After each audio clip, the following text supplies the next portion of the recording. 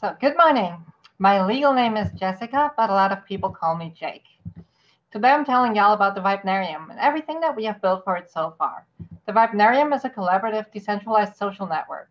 I'm a 2D, 3D animator and audio engineer, and I am amazed of all the open source ecosystems that have been made possible in a large part by version control systems. Every day I use the most awe-inspiring open source software, and some of the best software in the film industry in general is open source, and still productions are not. They're among the most centralized projects owned by a room full of people. I want to change that. And with the Vibenarium, I want to offer everyone access to the tools, project planning, and processing capabilities that make for the foundation of every major game and film production studio. The platform can be used for any digital media creation related activity. I have a background in educational software as well, so I also want to make this a fun learning experience and a playground for people who are discovering the creation and distribution of digital media together. I'm a peer-to-peer activist, so I've decided that I want to make this happen open source and most of all, free. So what do we need to make this happen? Collaborators are going to want to talk and have video conferences, so we need a messenger. The projects are going to be open source, so we'll need moderation.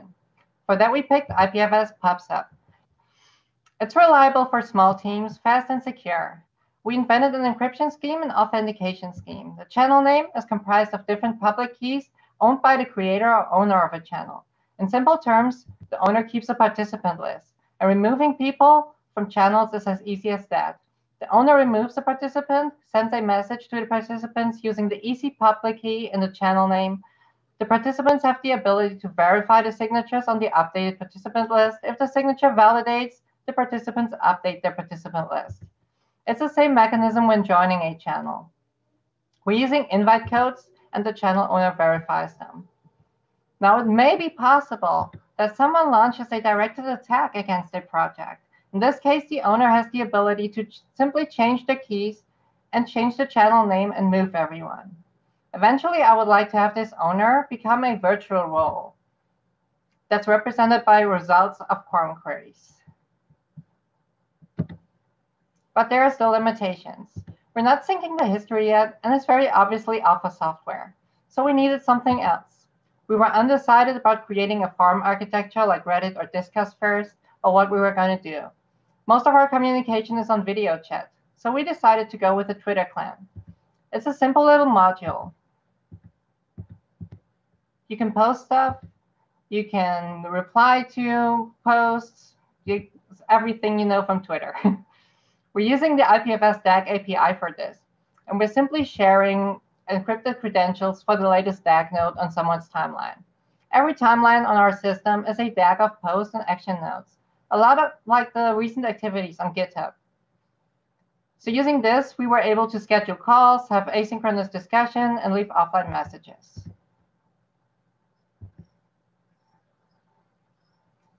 But what else do we need?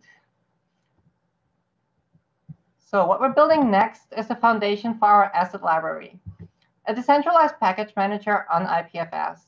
And we're building an Ethereum-based incentive structure similar to Gitcoin. Items in the library can be shared and sold on the network, and people can offer premium and custom variations of assets that they're hosting on IPFS. It's the core of the Quest network. Since there's a crazy amount of applications for the social networking part of it alone, we're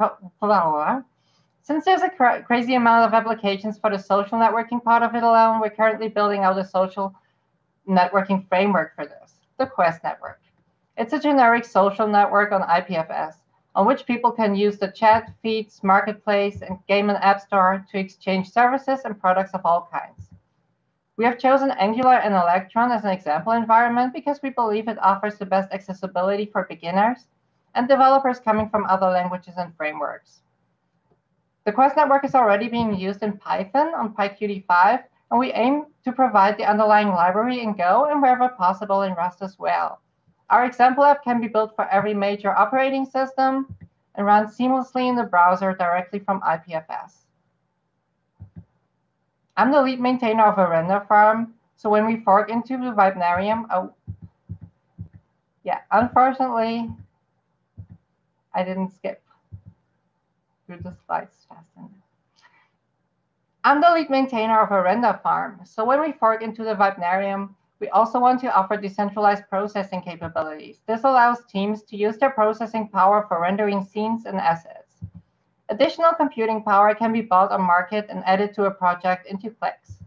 I'm also working on an FFmpeg WebAssembly-based online video and audio sequencer, and eventually we'd love to offer as many useful tools as we can. So much about the internalities. Now I would like to take a few minutes to talk about the founders and our greater vision. So who are we? We're an international team of artists, creators, and engineers, and we believe that games, movies, shows, and documentaries should all be open. I'd like to especially thank Joppe Molinar and Jennifer Sizer and Steiner Bedari for their contributions and their work for the Quest Network. Yeah, that's it. Please consider supporting us. We're always looking for help. Buy us a coffee. And we love to build a nonprofit for this project. If you know anything about that and you can help, sure. We're happy to be helped. Thank you for your time.